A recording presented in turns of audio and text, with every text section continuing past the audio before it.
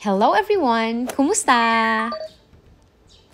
Today is a different video because I will be answering a question from one of my viewers, and I think that I should do this more often because some of you might have the same question and I haven't replied to all of your comments, so I think that it would be best to answer some of your questions through a video. This will help me answer the same questions which I haven't responded yet, and if you have other questions, please feel free to write them in the comments. I will try my best to answer them, or I might also make a video to answer that question. Before we go to the question, I would like to share this with you because I am very happy for this Cattleya. I bought this as a seedling and I have shared this with you. She was in bud and now she is in full bloom, and she is even growing a new spike. Here, let me turn this around, and as you can see, there's another spike. I am very happy because I bought this as a Cattleya seedling last year and she is now blooming very early, or maybe this is just how this Cattleya grows.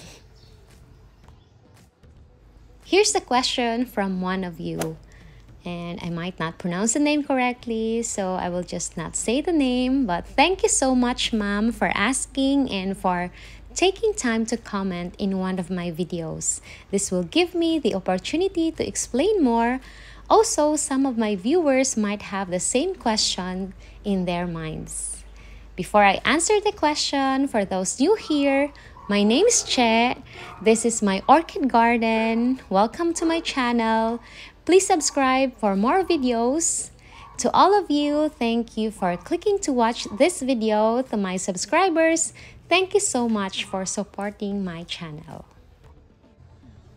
Going back to the question, why my orchid pots don't have holes?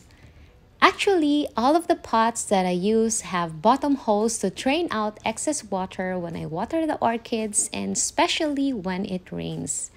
But I think what the question meant was why my orchid pots don't have side holes or side slits to give my orchids more air.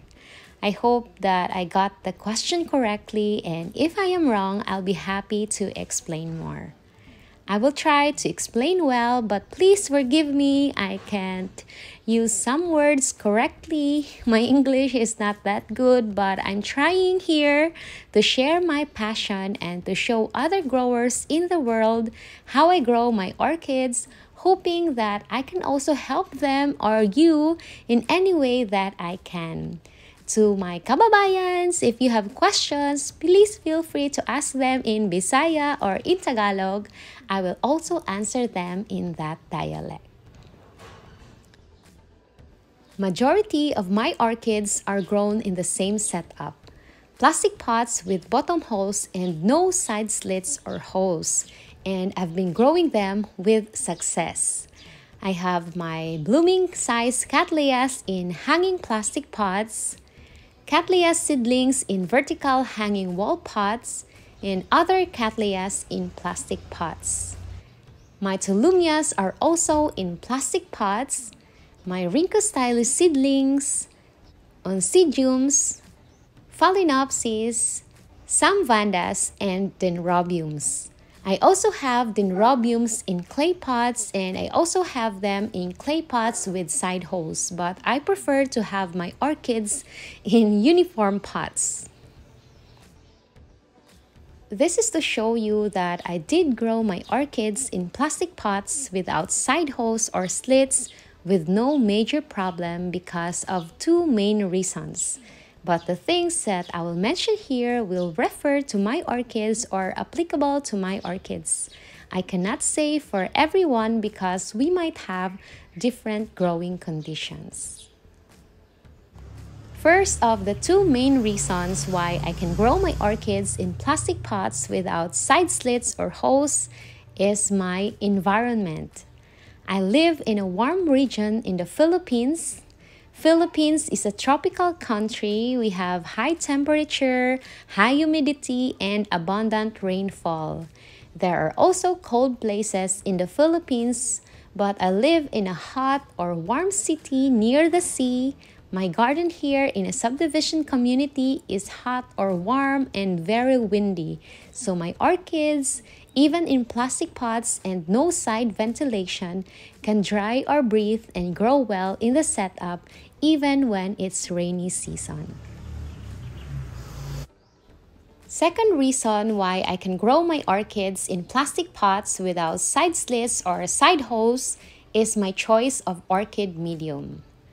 All of my orchids are in inorganic media.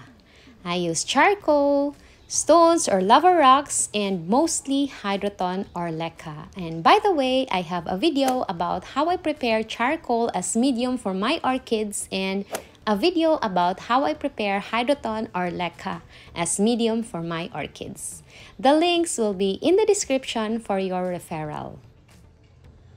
The medium that I use don't degrade in short time. They can last long even if I water them every day or even if it always rains. I sometimes use moss, cocoa husk, and bark for my outdoor orchids, but only as top layer or little mix, and I can have them removed easily when my orchids are always wet. I also have orchids in organic media, as sphagnum moss, or cocoa husk, also in plastic pots without side holes or side slits, but I have them indoors so that I can control the watering. And as I told you, most of my orchids are in Hydroton or leca. Hydroton keeps my orchids moist but not wet. It also dries easily in my environment, and the shape of the pebbles allows air to flow inside the pot. So those are the two main reasons why I can grow my orchids in pots without side holes or side slits. And another thing, one more thing. Another reason is that I grow orchids which adapt well to my growing style or method. Not all of us can grow in the same setup that I use for my orchids due to different reasons, but what's important is we understand our orchids. We must understand them, consider our environment, our temperature, and our care for them. Not all methods can apply to everybody or to every orchids. This is why I created my channel in the first place, to share and learn from each other. Also, please do not believe or copy everything you see in social media because some might be just clickbaits. Please observe well, and if you want to try something new, try it on one of your orchids first and see if it will also work for you. Check other orchid growing YouTube channels and see how they grow their orchids. I hope that I have explained the important things I need to say. If I forgot something or if I failed to include important matter pertaining to the subject, please help me by adding that in the comments. I would really appreciate that. Once again, thank you so much for the question. I hope and I will try my best to share more about growing orchids this 2023. Even if I cannot reply to all of your comments, please know that I value them and I am thankful to every one of you who watches my videos. Thank you so much for your support. Please check my merch in my channel store tab or through the link in the description and in the comments. You can further support this channel by using the super thanks button and by commenting and sharing this video. Thank you so much, everyone. I wish you all good health. I hope you have a wonderful day. Thank you for watching. Maraming salamat. Paalam. See you on my next videos.